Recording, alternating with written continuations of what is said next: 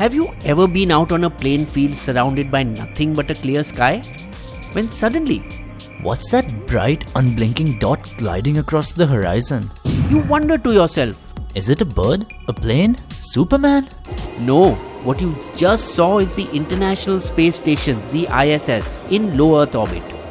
For the last 2 decades, the ISS has almost been like a hotel in space, housing 241 astronauts from 19 countries, each staying for an average of 6 months.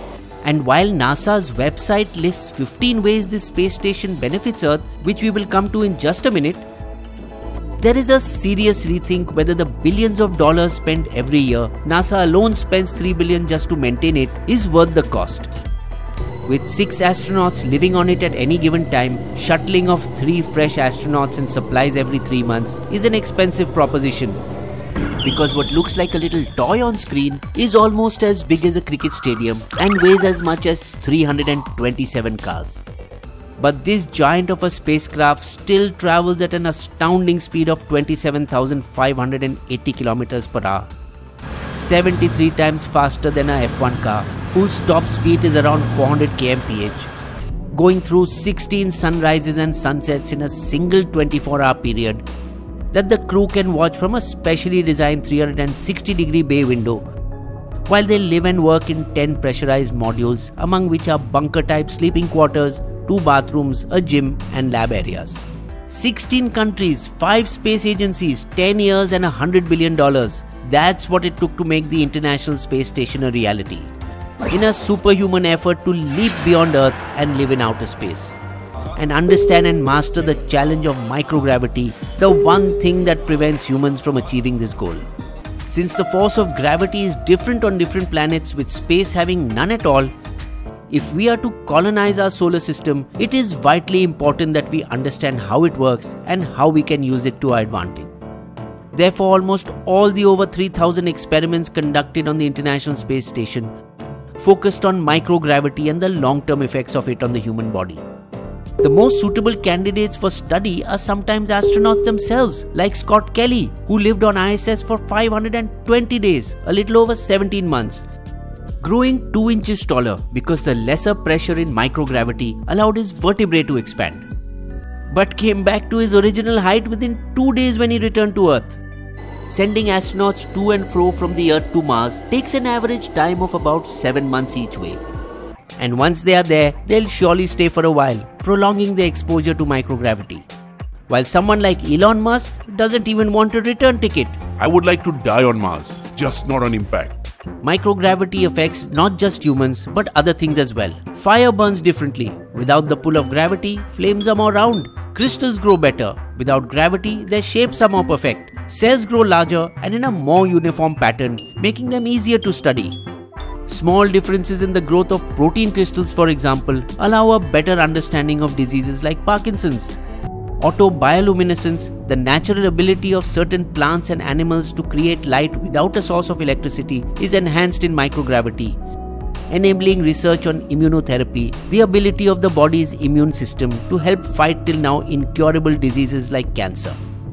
Christina Koch, a record holder for the longest space flight by a woman at 328 days, started a biofabrication facility on the ISS to explore the possibility of using 3D biological printers to create human organs in microgravity, while others study the aging process. Everything we know is influenced by gravity, but when you remove that element, whether from a mouse, a lettuce plant, a fluid or a flame, you have unlocked a whole new variable.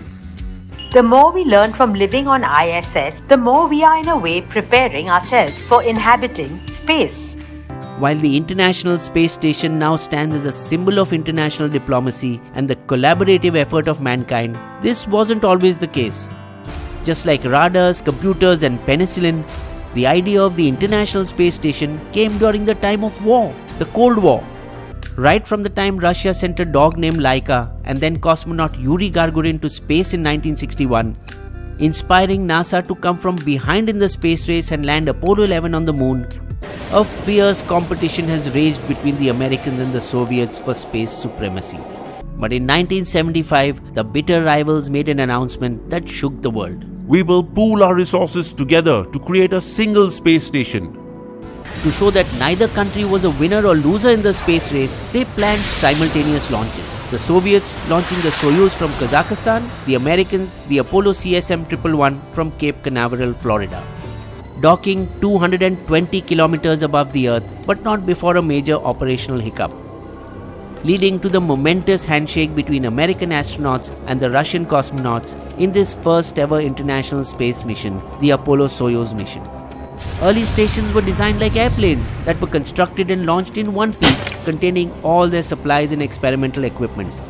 But this meant that they had to carry extra water and oxygen, drastically increasing the energy needed to lift off against Earth's gravity.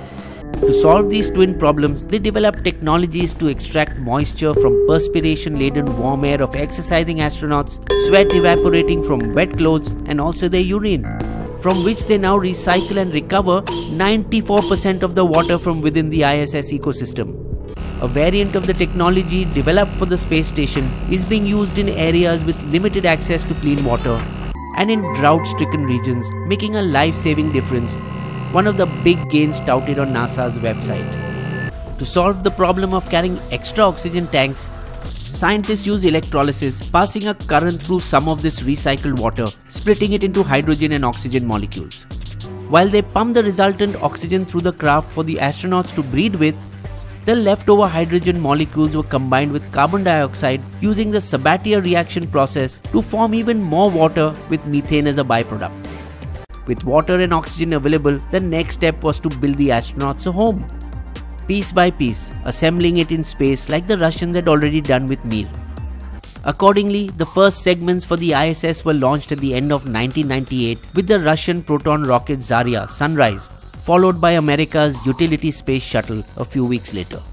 2 years down the line, on November 2, 2000, astronaut Bill Shepard and cosmonauts Yuri Gidzenko and Sergei Krikalev became the first crew to reside on board the station, staying several months. In all, 42 assembly flights over 10 years, 37 on US space shuttles and 5 on Russian Proton-Soyuz rockets added more modules.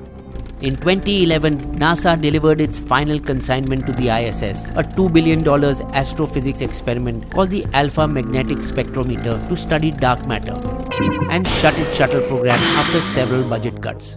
From then on, NASA astronauts began flying to space aboard Russian Soyuz capsules in what is estimated to cost them $82 million a pop. Both agencies are now a shadow of their former selves, with NASA being able to manage just 4 major launches in an entire decade. The Juno spacecraft to Jupiter in 2011 that will crash land into the giant planet this July. The Curiosity rover in 2012 that explored the surface of Mars for 15 years before becoming inoperational after a giant dust storm in 2019. The Maven spacecraft in 2013 to ascertain climate evolution on the Red Planet, a probe that will continue till at least 2030. And the Parker Solar Probe to the Sun in 2018 that will last till 2025.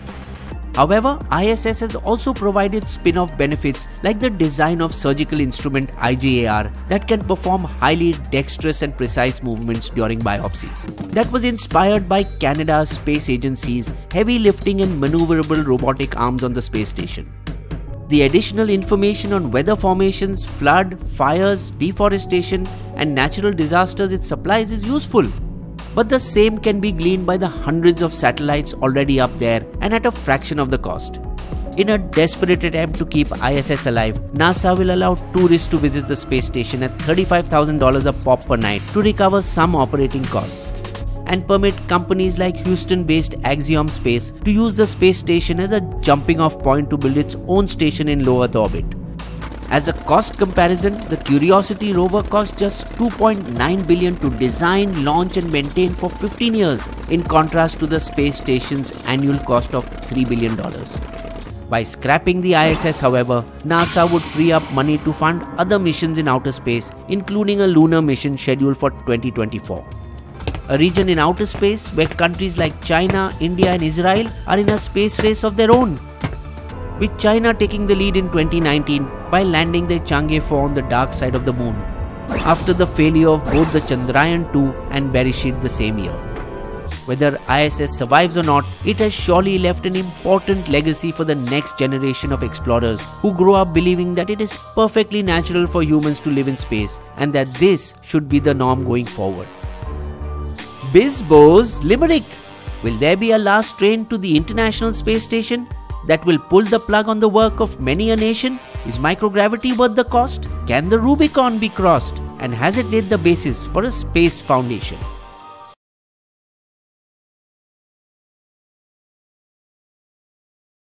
Subscribe to Bisbo and click on the bell icon to get notified whenever Bisbo releases a new video. Sources of all our information is listed in the video description section.